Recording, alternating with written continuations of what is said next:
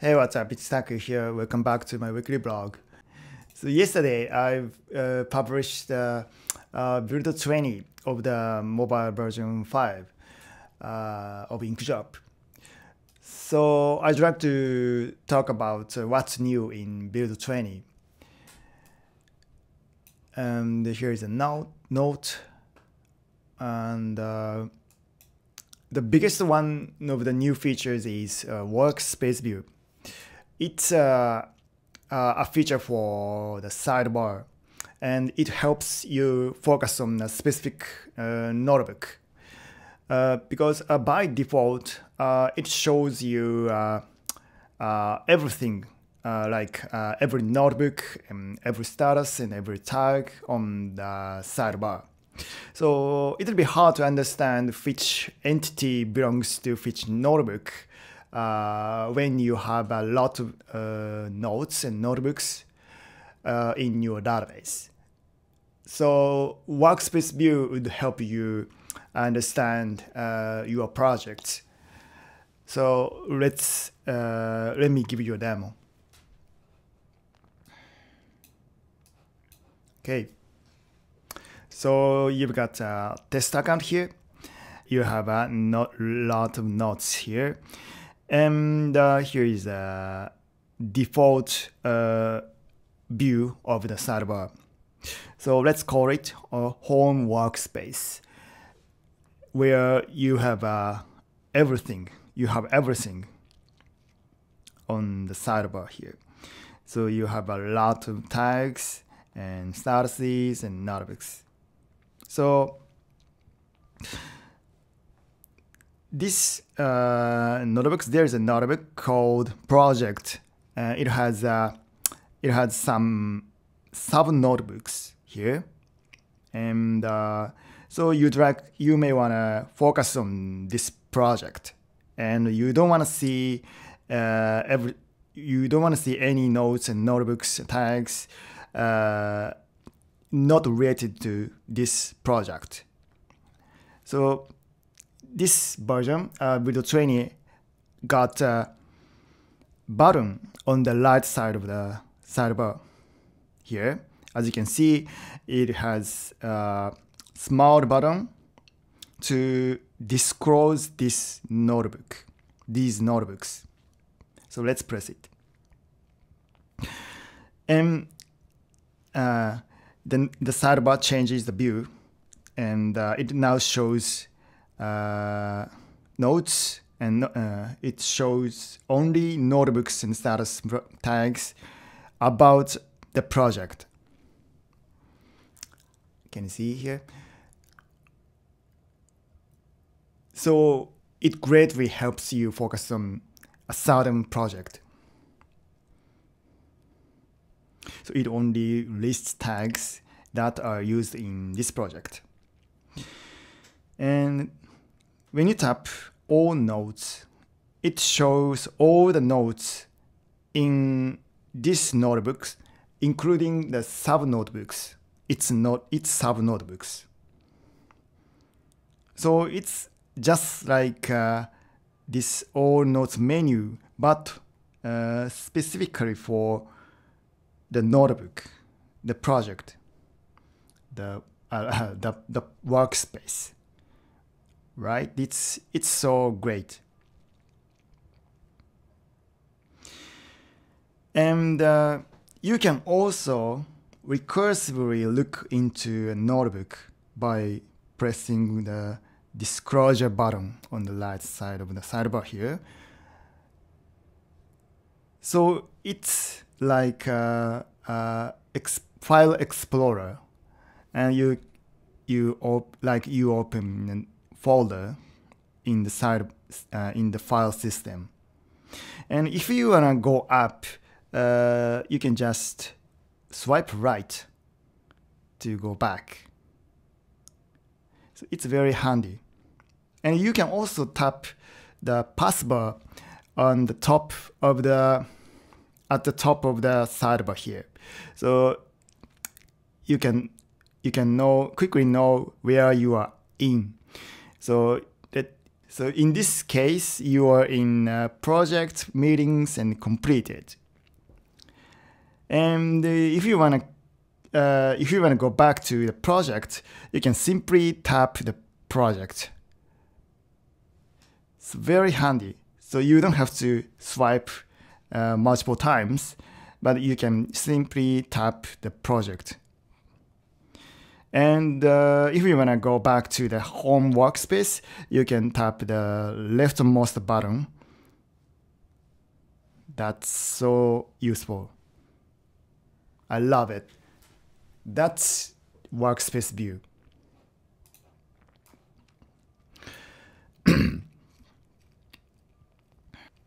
Okay. And the next up is share notes on the web.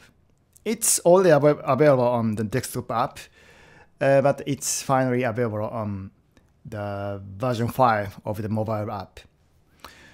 It's a simple feature for sharing your notes on the web. So let's check it out. So let's say you have this note. So let's say you have a note here, and you want to share this note on the web. Press the information button here. Information button. Can you see? So press the information button here, and you've got a share on web menu here. So let's press it. And press create a link button. Oops. Yeah. So you've got a link to share with your friends.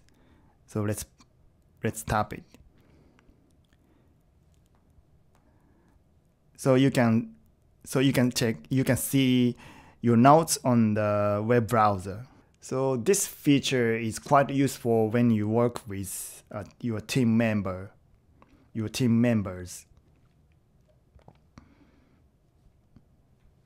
That's it. That's it. Okay.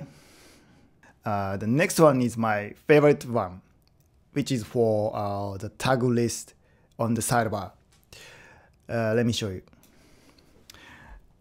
So as you can see, there are many tags, but they are ordered by their name by default. But now you can change the order of the tag list to note count. You can see there is a button on the tags section header here. Let's press it. And here you got a note count option here. So let's press it. And now you've got tags ordered by note count. So you can understand which tags are frequently used or not. That's very useful for organizing your tags. I love it. It's very useful.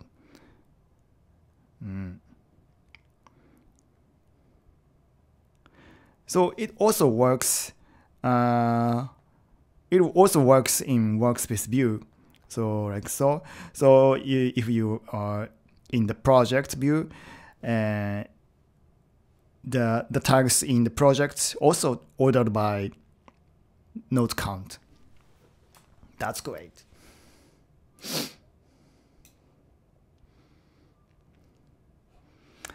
And the last one is a UI theme called Node.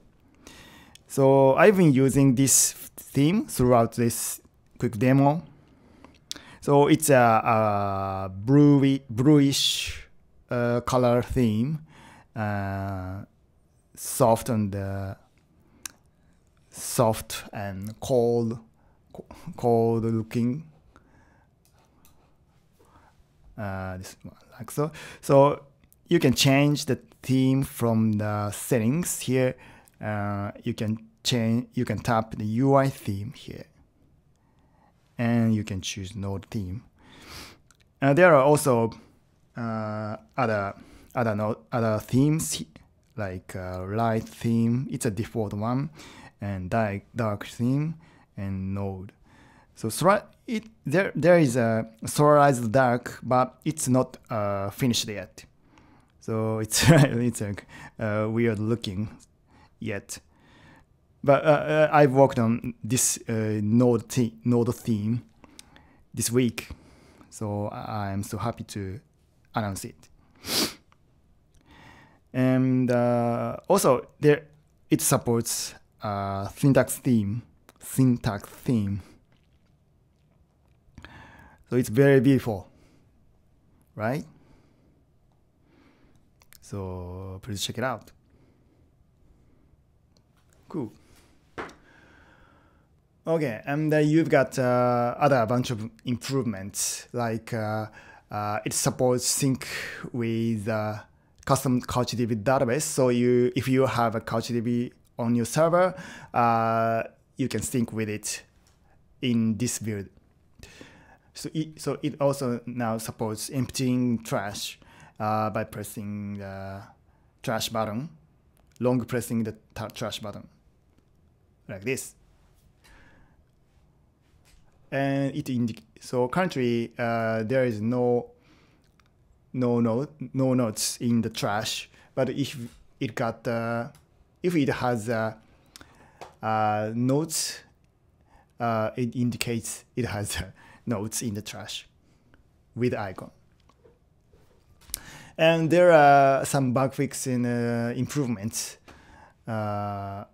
reported on the Discord user forum. This one is swipe gesture, about the swipe gesture. So Daiki-san requested this feature some weeks ago, a couple weeks ago. And I decided to look into the implementation of this behavior. So now you can go back to the note list by swipe right, but it was also available in the earlier version, but it has to be start with the leftmost edge of the screen. But now you can also start with in the middle of the screen, just like here. So it'll be useful for right-handed people, because you don't have to reach to the left edge with your finger.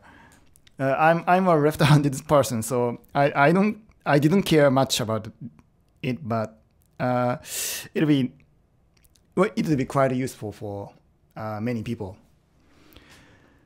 Okay, and the next one is a bug fix. So it didn't work copying URL from Safari. Yeah, and it's being fixed now. Okay. And here is the current development status.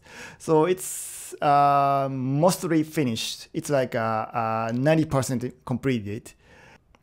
So I can't wait to officially release it in the near future. That's it. Thank you for watching, and thank you for your support as always, and see you in the next one.